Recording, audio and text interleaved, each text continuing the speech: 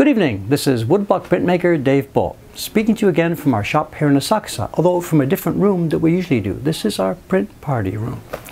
This video is another in the David's Choice series, where I take items from the shop or from my own print collection and try and explain why I find them interesting. In the previous episode, we spent quite some time looking at a single print. This time around, we'll also look at a single item, but it's quite a bit more substantial. It's an entire book.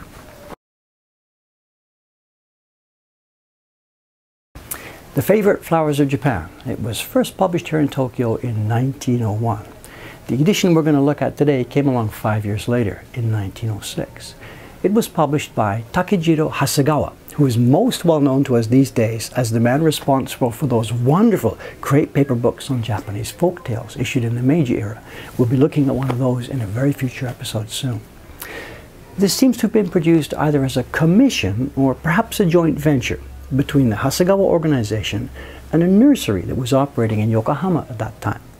Now, by nursery, I don't mean anything to do with kids, I mean a garden shop, a business dealing in seeds, seedlings, bulbs, and plants of many kinds. The business had been established by a German man in Yokohama in the late 1800s, but was by this time owned by somebody called Albert Unger. There's an advertisement, if I can get my page turning worked out, here we are. There's an advertisement for his business at the back of the book, and it gives an outline of the services he offered, which seem to have been mostly export-oriented, sending Japanese plants overseas. The book isn't an exact catalogue of their products, but it provides a wonderful overview of the entire flora of this country, arranged for the most part in a seasonal presentation. When we look at the table of contents, we can see this, starting with the trees that blossom at the new year and progressing from there through the course of the year. Each plant is shown like this, with a woodblock illustration combined with a genteel text written by Albert Unger's wife, Mary. Now that's the general description of the volume, and it sounds mildly interesting, particularly, I suppose, to those interested in horticulture. I myself have no such interest, but this book is one of my most prized possessions. To try and show you why, let me pick a couple of illustrations, almost at random, and take some close-up looks. I said random, but you know I've chosen this in advance. This is the page for the azaleas, one that I keep coming back to again and again. Number one, white space. You know, it's the hallmark of so many of these Japanese illustrations. But the white space on this one isn't actually unprinted. If we arrange the light properly, we can see there's a light rain falling. Not that our bumblebee friend here cares about it. And when we zoom in closely, we can see these are woodblock prints, and the carving is all based on very finely drawn brushstrokes.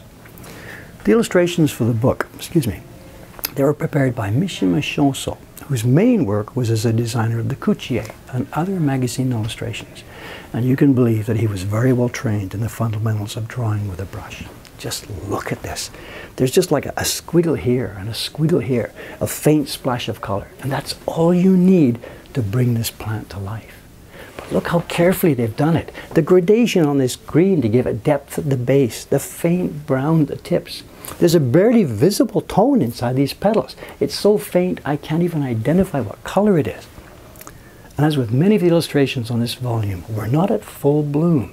The images leave us with the sense and feeling that there's more to come. Let's look at another one of my favorites. Plum blossoms. This one too shows that same Hasegawa hallmark. It's delicacy to the point where you're not actually sure if anything is printed there or not. The faintness on this moon, is there anything actually printed there? Isn't this faintness from fading? No, this is the way they conceived and produced it. Now at this point, some of you out there might recognize this one, because we've been sending out our own reproduction of this image for many years now. But somewhere along the line, when we were preparing our packaging, our print got assigned to a horizontal orientation. As you can now see, the original is vertical. And this does make a difference. Fresh shoots on a plum tree, of course, head straight upwards.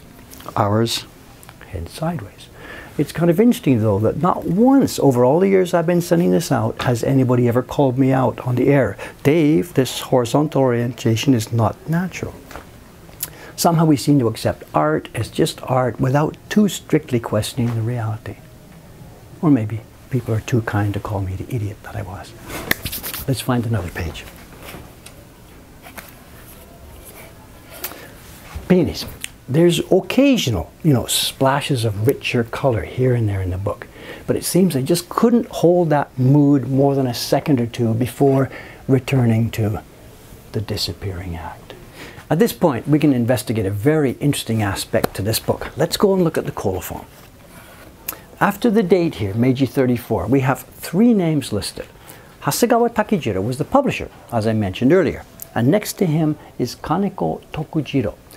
This is the man who manned the workshop where the woodblock prints were made on it with his own carvers and printers, or perhaps subcontracting out to different people.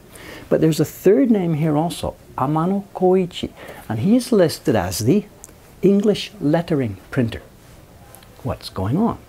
Well, the book is printed with 2 technologies. The illustrations are all woodblock prints, carved on cherry wood and then printed on a fine quality hosho paper, but all of the text of the book is printed not from hand-carved blocks, but from modern metal type. And of course, no sooner do I hear that than the question comes up, what did they do first? Now, getting this under a magnifying glass gives some hints. If we zoom in on this page, the table of contents, where there's no illustration, we can see the bite that the letterpress process left in the paper, where the metal type pressed into the sheet. But if we go to this page, where there's illustrations and text, the bite is no longer present. The paper has been flattened from the back side by the pressure of the printer's baron. Aha! Printing press first, followed by woodblock production. Except there are also plenty of pages where this is not the case. Here's one with an image where there is no bite of the letterpress. So I think I'll keep this question at the present as being undecided until I can find conclusive evidence one way or the other. There's a ton of other interesting things about this book. Let's go back to the outside. The outside cover, it at first glance seems to be fabric boards, as in most traditional books, but it's not. It's woodblock printed on hosho paper in the same manner as all the inside pages, but they took the time and trouble to emboss these covers with a fabric-like pattern. This wasn't carved. It seems to come from some kind of netting or screen over which the paper was pressed. The resulting prints were then glued down to boards for binding. There is a very, very interesting map of Japan here in the preface. This is hilarious. It shows a country not so familiar to us these days. Japan is tinted in a yellow-orange tone all the way down to and including Formosa, the place we know now as Taiwan, which Japan had taken from China a few years before this book was published. Korea, however, though, is shown in white, as this was still a few years before Japan made an incursion into that country. The border between Japan and Russia is a kind of a blur. When this book was in preparation, the 2 countries were still at war in those regions. None of these little things are mentioned in the text of the volume, of course. Now here, this is another good one. This little emblem here. Hasegawa was nothing if not an astute businessman, and given the high cost of producing woodblock illustrations, he did everything he could to recoup those costs by reusing the woodblocks in other publications. I don't have an example of this to show you right now, but many of the illustrations in this block were used later in his catalog in the production of such things as catalogs or other items, of course without this accompanying text. It's not just the flowers. If you look carefully, this is so cool, at this little sakura emblem, you can see that it was printed from a block that must also have included some lettering, which is here visible as a kind of ghost writing, because they didn't rub it with any pigment, but it did get touched by the baron. It's very hard to make out, but I believe the lettering above the cherry blossom is from the words Mary E. Unger, carved in cursive lettering. On the line below, I can make out something TED. I think it perhaps says printed. Then my guess is that these are remnants of the title page of the first edition, which I've never seen. Perhaps one of the viewers of this video can one day work this out for us. Back at the very end of the book, this is really fun. Hasegawa included a list of other items that he had available at that time. And this is extremely valuable to researchers studying his affairs, as it gives a complete snapshot of what he had published at that time. It includes prices. The book we are looking for is on the list here and retailed for $2.50. Sounds like a pretty good bargain to me, although I really have no idea what that kind of money would have been worth in 1906. So there you have it. It's an absolute treasure, showing yet again just how stunningly beautiful woodblock prints and books can be when produced by supremely skilled craftsmen under the direction of a man who knew what was possible and who had the resources and vision to make it happen.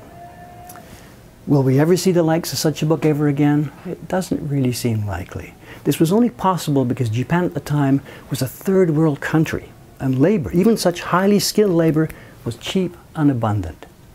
The foreign customers who bought such items, they were rich in comparison, and it was that imbalance that made this all possible, and which is of course no longer present. But it was fun while it lasted, and now we've got the legacy. Thank you very much for listening tonight. We'll be back soon with something else from our little collection, and I'll see you then.